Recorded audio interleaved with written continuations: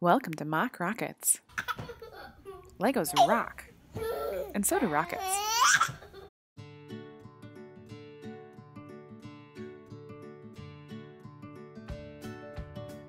Alright, welcome back.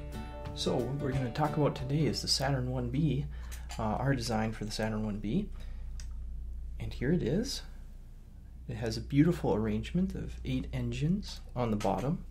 For these, we've used light bluish gray 2x2 cone pieces. And the arrangement of the engines is accurate to the real model.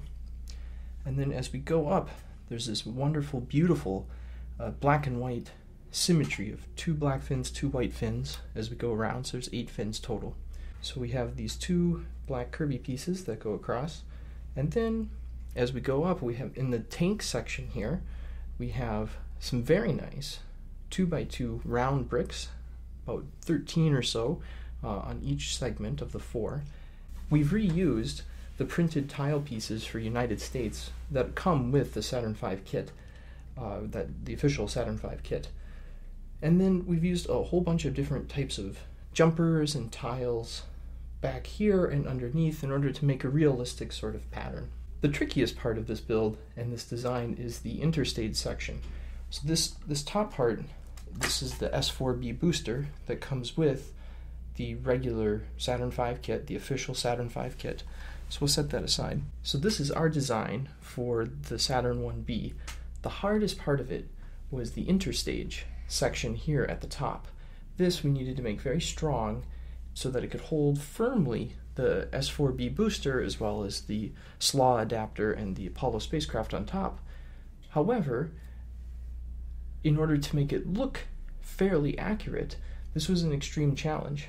We used at least 4 different kinds of stud on the side pieces inside the interstage section. So I'll give you a view here. I'll also show a shot. I'll overlay a photo so you can kind of have a sense of the different kinds of methods we needed in order to make it strong, still have space for the engine of the S4B to fit inside. So, and it does clip in fairly easily, and it's very strong. One other thing to mention is that we use a lot of Technic pins on the inside to hold these United States type tile patterns, whereas the white 2x2 brick stacks are just connected with regular studs on both top and bottom as we go around the spacecraft.